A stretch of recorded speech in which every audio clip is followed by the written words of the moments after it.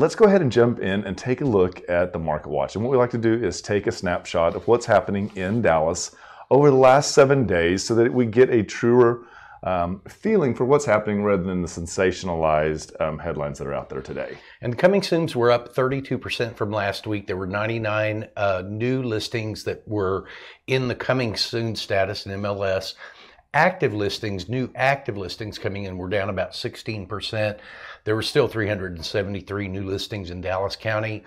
Option period, the first status where a house goes under contract, we're down a little bit. They were down about 4%, but there were still 380 of those. Yep, and once everything is done in the option period, typically we move into the pending period, and that was actually a net of 0 at 167 both weeks.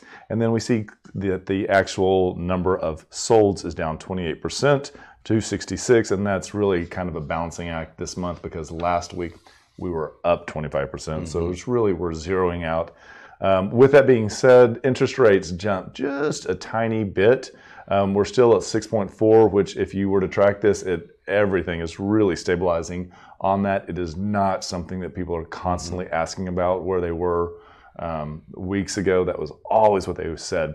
The information that we get about the marketing rates is actually from Optimal Blue. If you'd like to get that information, we'll put the link in the comments below. Click on that. You can see what's actually happening in 30-year fixed. You can do FHA, and it really kind of helps you. I was tinkering with this website the other day, and I really like the fact that they actually have a tracking map that actually shows you where rates have been, so you can kind of get a feel for how things are looking. So great information if you're looking to buy or sell a home. And it's never a bad time to buy a home. It isn't. Golly.